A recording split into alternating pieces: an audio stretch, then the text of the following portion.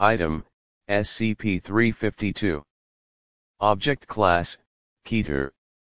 Special Containment Procedures. Containment area is to remain sealed at all times. No human interaction is allowed with SCP-352. Any and all interaction should be carried out via robot or other remote means. Should human interaction become necessary, full hazmat containment protocols should be observed. In addition, security lines must be attached to all personnel. Should any personnel begin to exhibit erratic behavior, they are to be immediately removed from the containment area via the security lines. Any staff reporting hallucinations after interaction with SCP-352 or her hair are to immediately be placed under quarantine. Any staff working in or around a containment area must submit to random psychological and physical testing. Anyone found to be contaminated will be placed into immediate quarantine. Staff attacked by SCP-352 may only be recovered if they have not been bitten by SCP-352. SCP-352 is to be fed only once weekly. Feeding will be discontinued for 1 month if SCP-352 attacks any personnel.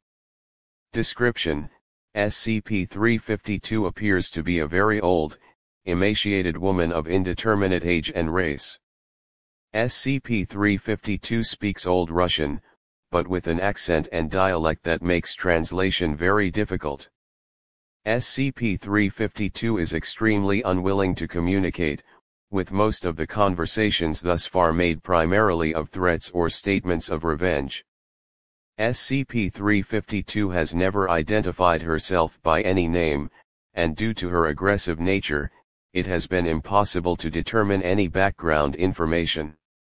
SCP-352 possesses a level of strength and speed much higher than what should be possible for a person of her perceived age and physical dimensions, and has been shown moving loads in excess of 200 kilograms with little physical strain, and moving at speeds in excess of 70 km/h. SCP-352 can recover from wounds that would be lethal to a human being, including decapitation and disemboweling. This regeneration can take between several days to several weeks, depending on severity. Internally, SCP-352 appears to be a normal human woman, with muscles, bones and organs in a state consistent with advanced age.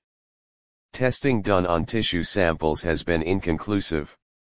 SCP-352 is capable of growing very thin, hair-like strands from any part of her body, apparently at will. These strands can grow several meters in an hour, and appear to be at least partially under the control of SCP-352. They have been observed crawling along floors and up walls and other structures. These hairs are clear and nearly invisible to the naked eye, and appear to be slightly weaker than standard human hair. The strands are also coated in a thin layer of chemical enzyme identical to the enzyme in the saliva of SCP-352. SCP-352 produces an enzyme that is most concentrated in the saliva and hair, but is present in all bodily tissues of SCP-352. How it is produced and its exact chemical makeup are unknown. This enzyme reacts on contact with human tissue and rapidly attacks the nervous system. Symptoms manifest almost immediately, and include hallucinations, euphoria, suppression of cognitive or logical thinking, and suppression of pain receptors. This state persists for several days with mild exposure, and can become permanent with high exposure. Bites from SCP-352 lead to high exposure in 99.9% of cases. SCP-352 appears to subsist on a carnivorous diet, with a strong preference for human flesh.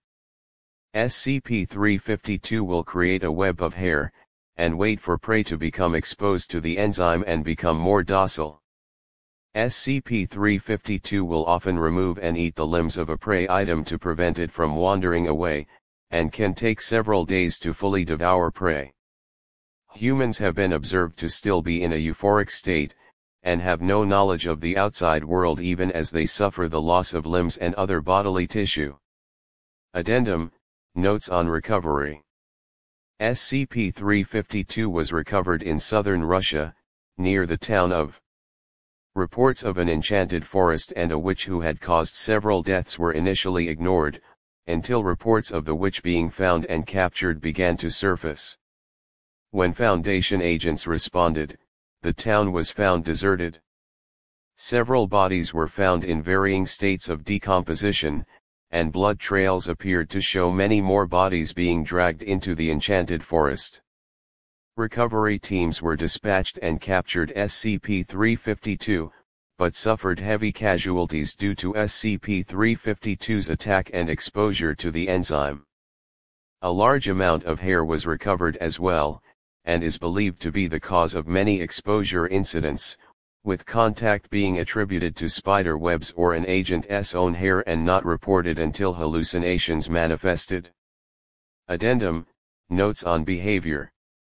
While SCP-352 prefers any type of human flesh over any other type of meat, it appears to have a special propensity for children between 0 and 2 years of age. After observation of highly elevated levels of cooperation and a reduced tendency to attack staff while consuming flesh of this type, a possible alteration in the current diet is being considered. Addendum, the use of SCP-604 and SCP-1680 as a more efficient food source for SCP-352 is currently pending approval from the project director following initial testing.